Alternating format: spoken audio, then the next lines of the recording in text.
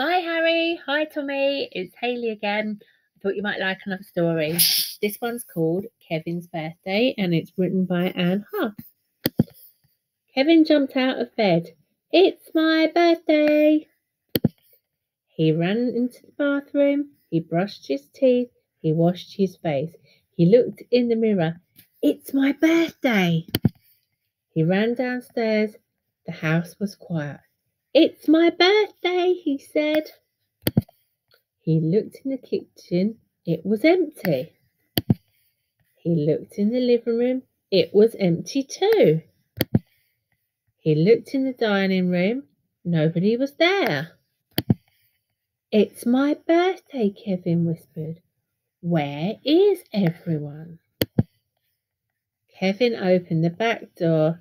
There were presents and balloons and cakes. Surprise! Everybody shouted. It's your birthday! Where was Kevin's family? They were outside the back door, weren't they? And what time of day is it? It's the morning. He'd just woken up. What does Kevin do first when he wakes up? I can't remember. Let's have a little look back.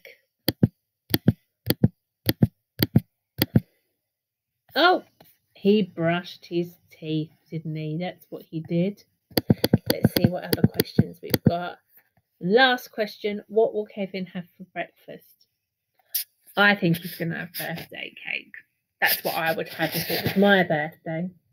Anyway, I hope you liked that story, boys. I will read another one soon. Bye for now.